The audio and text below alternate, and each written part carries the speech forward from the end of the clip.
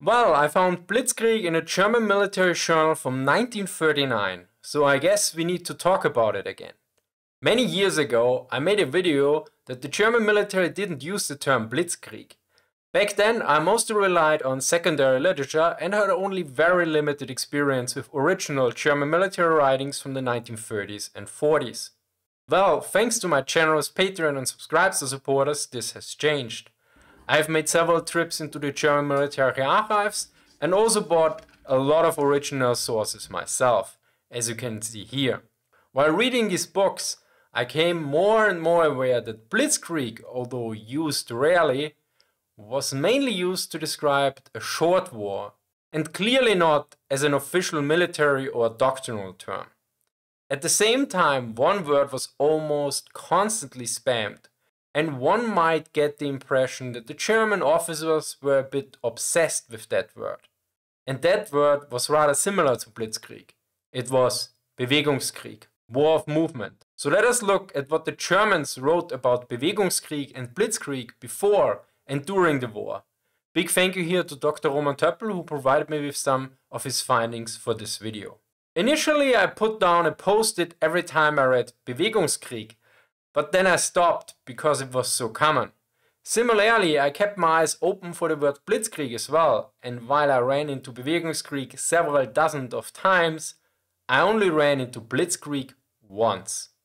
So let us take a look at the various findings and see what we can learn from them. Although I found the terms in various publications, I will quote here mostly out of two.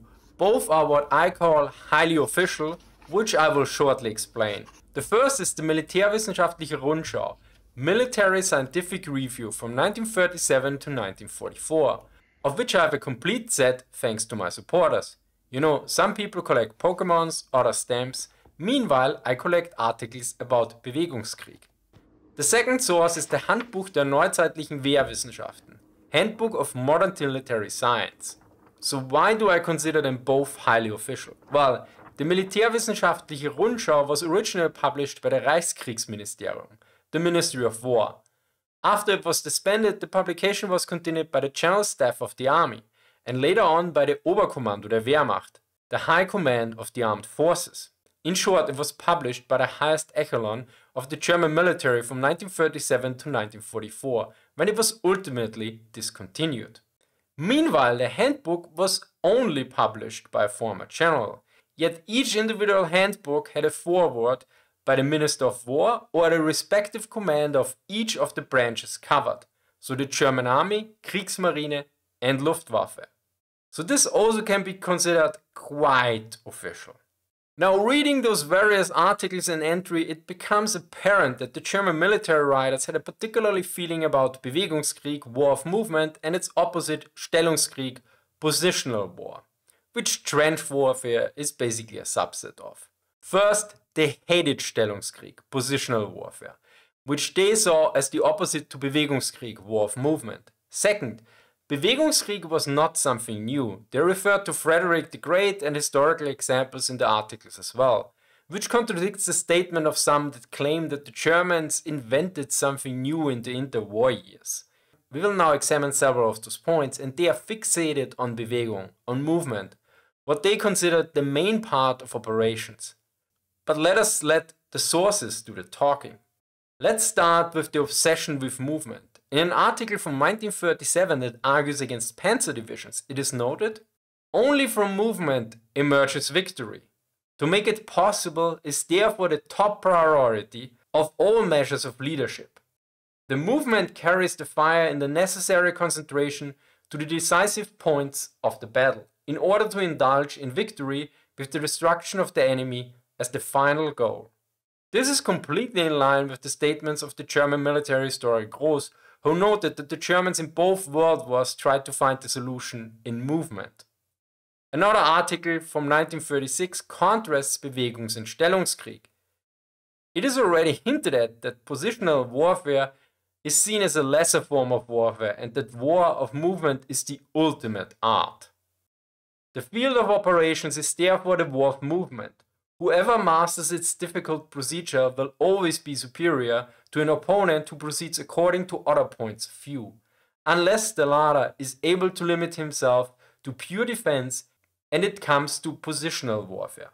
This, however, is the death of all operations, or at least means they're falling asleep, from which they can generally only be revived through tactical victory. Yet later on, this dismissal, or probably better contempt for positional war, becomes far more apparent. The historical component is also covered in regard to the First World War. The Stellungskrieg is also mentioned. In the positional warfare, it became clear that the forces of the struggling opponents had reached a balance. The more time remained to enforce the positions in the terrain, and the more the possibility dwindled of quickly and deeply penetrating the enemy's flank and rear through new operations with strong forces, the less chance there was of escaping from the stalemate of positional warfare, which soon took on the form of fortress warfare. In regard to the situation in 1918, it is noted, the strategy was replaced by violent blows of mass and material. Now this clearly shows the dismissal of positional warfare as a dignified form of war. Early on in the article, strategy is noted to be equivalent to Kriegskunst, the art of war. In other words, positional warfare is a simple brawl. Furthermore, the term Bewegungskrieg was also used in the First World War as well. Thanks to Jesse from the Real Time History channel to look up the German original for a quote he used in the Verdun video. The negative view on positional warfare is even more pronounced in other parts. A section is titled Indecisive Warfare and Positional Warfare, Entscheidungslose Kriegführung und Stellungskrieg. Here it is noted what is the duty of the commander. The commander's task is to win and destroy the enemy. Any warfare that lacks this goal is to be regarded as a degeneration of war, which by its very nature urges a complete, rapid and final decision.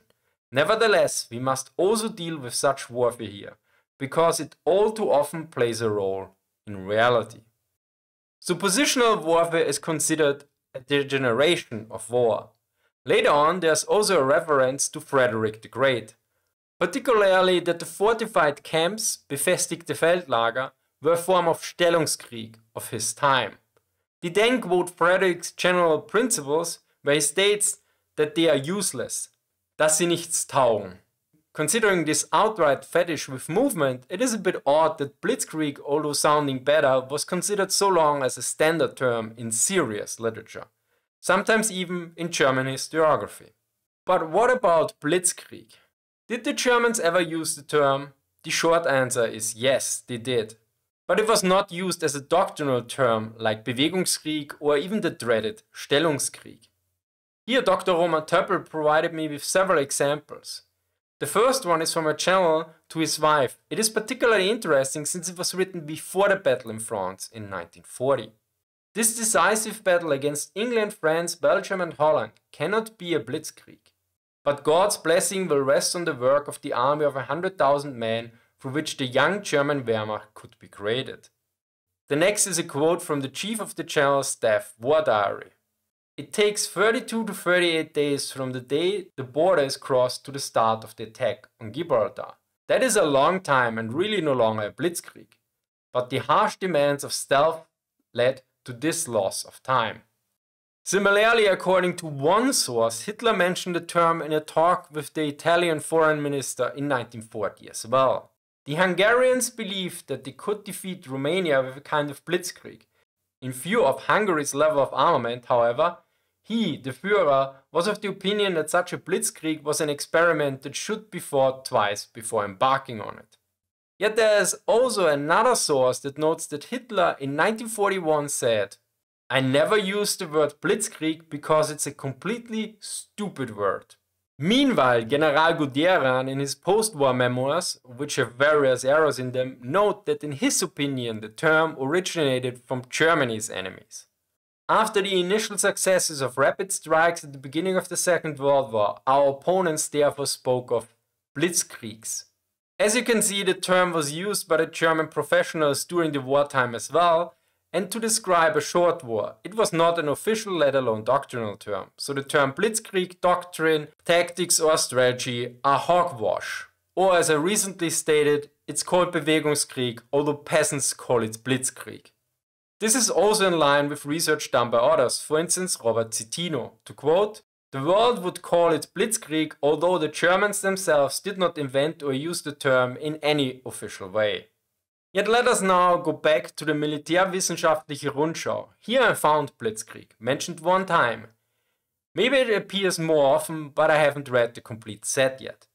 The quote is very interesting since it contains Bewegung, movement, and directly links it to Blitzkrieg, although putting it under quotation marks, thus implying that it is a non-technical term. The quote requires some context. It is from late 1939 about the Soviet Union. It was published after Poland was defeated and when Germany and Soviet Russia were cooperating at the time. Today the state Soviet Russia, which with all its military potential expects a war of long duration, is associated with the state Germany, whose strength has always been rapid and surprising movement. The Blitzkrieg. This is also in line with what Citino noted in the German way of war. Clearly, the Germans did not invent something called Blitzkrieg in the 1920s and early 1930s. Rather, Prussia and Germany had been trying to keep their wars short since the days of the Great Elector and Frederick the Great. To summarize, although the German military used the term Blitzkrieg a few times, it was in a non-doctrinal manner.